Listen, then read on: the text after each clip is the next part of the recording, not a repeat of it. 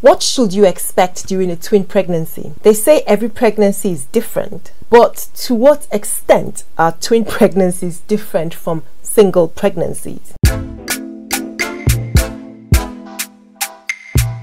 First, your hormone levels are usually higher in a twin pregnancy. In early twin pregnancy, the beta HCG often reaches 30 to 50% levels higher than in a single pregnancy. However, don't hold on too tightly to that idea that very high HCG level is equivalent to a twin pregnancy, because some single pregnancies actually have very high HCG levels. In any case, the implication of higher hormone production, whether it's early on in the twin pregnancy or later on in the pregnancy, means that the pregnancy symptoms are often felt a lot more intensely than usual. There is greater morning sickness, more tiredness, and even a heightened sense of your taste and smell. Some women produce more secretions, such as excessive quantities of saliva, although you might also get this in a single pregnancy. Even the pregnancy test kit seems to read faster than usual with a twin pregnancy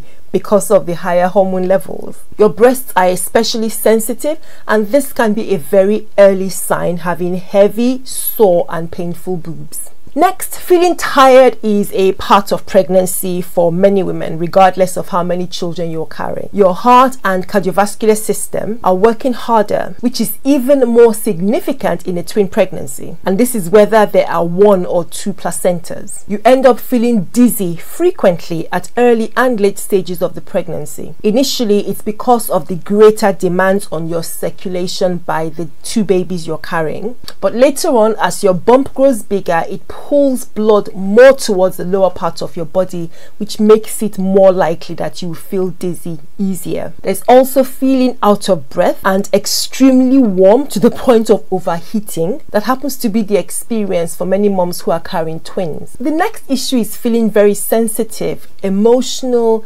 anxious, or particularly vulnerable. Pregnancy itself is associated with rapid and unpredictable changes to your mood, and this is no different with a twin pregnancy. In fact, it might even be worse, especially if you were not really expecting things to go down that route. Bursting into tears, being moody, or simply feeling overwhelmed by it all may suggest that you're carrying twins, especially if it's happening alongside other twin pregnancy symptoms. Next is your bump size. It's not news that you have a larger bump when you're carrying twins, but what is often unexpected is just how quickly and how large this bump actually grows. Twin moms start showing earlier, and by the later stage of the pregnancy, the difference in bump size compared to single is huge. For instance, just to give you an idea, a twin pregnancy bump at about 32 weeks is about the same size as a single pregnancy bump at 40 weeks. Speaking of bumps, although this is not an early sign, you might experience more frequent kicks in different parts of the tummy, depending on where the babies lie as they grow. Big bumps are also related to feeling full quite quickly and more trouble with your stomach and bowels, for example, heartburn and constipation. Health tips for twin pregnancies. In your twin pregnancy, here are a few tips to make sure things go smoothly for you and the babies. Tip number 1, you will need additional medical testing and monitoring throughout your pregnancy, whether it's more frequent ultrasounds or more frequent medical reviews to check on your blood pressure, urine and other general checks. You will need more visits to the doctor. This will help to keep track that the babies are growing well, and if there is any complication, they are spotted earlier than later. 2, it's really important that you're keeping well hydrated, taking enough essential nutrients, and eating properly when you're carrying twins. This doesn't mean that you need to double or triple your calorie intake, but you're eating food that is rich in all the food groups. It makes sense to eat moderate amounts of food, and eating small amounts frequently throughout the day works better for most women. Include fruits and vegetables, lean proteins and whole whole grains into your diet. Fiber from fruits and vegetables will help your bowels, which can tend to get particularly sluggish when you're pregnant, and that could make problems like constipation worse when you're carrying your twins. Keeping well hydrated supports the amniotic fluid levels in the amniotic sacs where the babies are lying and contributes to overall health. Some women may be prone to anemia to a greater extent, which again emphasizes the need for frequent checks and blood tests and so on. And so if you're anemic, your doctor might recommend extra supplements like iron or folic acid, as the case may be. When you're pregnant carrying twins, the top supplements to support your baby's growth are iron, folic acid and calcium. Next, make sure you're sleeping well. In fact, this should be your top priority. We've already said how exhausting twin pregnancies can be, so aim to get 8 to 10 hours of sleep at night and extra nap times during the day if you can manage it. Twin pregnancies are amazing, but they are associated with potential complications, so you should know about them and watch out for any signs that something may not be quite right. Examples are high blood pressure and preeclampsia, problems like gestational diabetes or preterm labor. Discuss any unusual symptoms immediately with your doctor or midwife. For example, if you're developing persistent headache, excessive swelling of your feet or your hands, or changes to your eyesight that may suggest preeclampsia. It's really important that you get on top and manage stress while you're pregnant. Avoid anything that can stress you, because that will affect both your health and the health of the babies. Make out time to relax by meditating, take up pregnancy yoga, take spa breaks, or schedule self-care days for hair treatments or body massage if you feel up to it. Exercise. I know you can get tired really easily, but there are times when you might have bursts of energy, and it's good to get in a few minutes of regular daily exercise if possible. And this could be simple walks, yoga at home, or swimming. Benefits are that you maintain a healthy weight, improve your circulation, reduce any discomfort, and you're able to recover quicker and easier after you've had your babies. A note of warning: it is best to suspend high impact or risky exercises until after the babies have been born. My next tip will be to think really carefully about traveling. You may not be able to travel fairly early on in your twin pregnancy. First, you may just be feeling too tired to move, and so long distance trips might just be challenging. Or if there are medical complications, your doctor will recommend that you do not travel or fly. The other thing I'd like to recommend is, while you're preparing for delivery, have a conversation with your medical team about different delivery options for twin pregnancies, including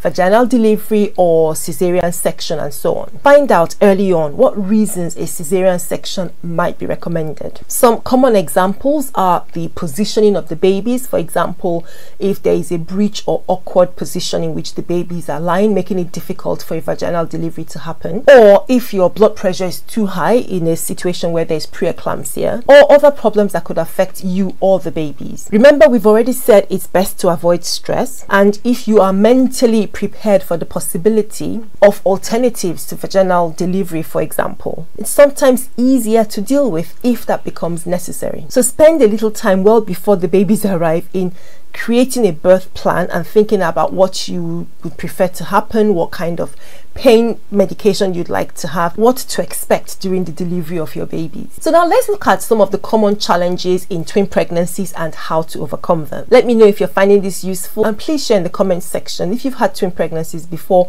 What were your experiences? So let's think about, what are the common challenges you may have during a twin pregnancy? How can you overcome them? I've talked about this a little bit, but one of them is high blood pressure. High blood pressure can affect between 5 to 16 out of every 100 women in their pregnancy, and this is higher for women carrying twins. Managing high blood pressure during a twin pregnancy might require close monitoring and adjustment to medication to ensure that both mom and the babies are healthy. The next is exhaustion. I've said that so many times, but it is a thing. Exhaustion can be overwhelming with twins, but think about balancing your rest with light exercises, and where possible, delegate tasks and accept any help you're offered to manage fatigue. Next, bowel problems. Bowel issues like constipation are common thanks to the effect of your hormones and your huge bump squashing other parts of your body like your bowels. So increasing your fiber intake, staying well hydrated, and gentle exercise can be very helpful to manage this. If you're having problems, speak to your doctor about a laxative to help your bowels to go regularly. Next, morning sickness. Now, you can avoid, prevent, or reduce the excessive vomiting when you have morning sickness by eating small amounts of food or meals frequently and trying to stay hydrated to keep nausea at bay. Certain foods which I've listed here could help to reduce nausea, so you could try them and see if they would help. Next, dizziness. Dizziness, we've talked about dizziness and explained why it happens, but you can deal with it by changing position very slowly. For example, when you're standing up from a sitting position or from a lying position to sitting up, do it very slowly so you're less likely to feel dizzy. But in addition, make sure you're taking plenty of fluids and eating a balanced diet. These can help to mitigate the effects of dizziness while you're pregnant. Next, sore boobies. Sore breasts can be relieved by wearing supportive and well-fitting bras.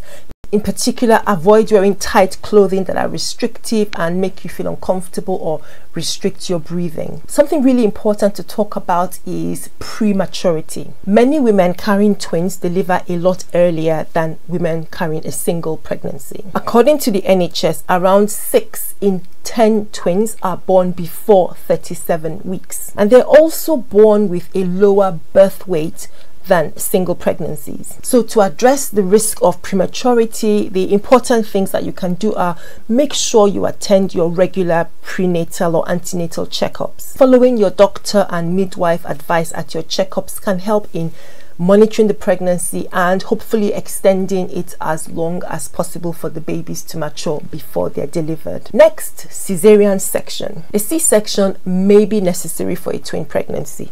Not all the time, but sometimes it might be. It's not always the case, but keep it in mind as a possibility. Preparing for how you're going to recover it if it happens before the surgery can help to make it a whole lot easier. If you're expecting twins or looking forward to having twins sometime in the future, I hope this has been helpful. And if you've had twins, please let me know your experiences. Maybe there was something that completely blew your mind and you were totally not expecting in this pregnancy. Thanks for watching. Please don't forget to like this video and of course subscribe to the channel, and I will see you again soon.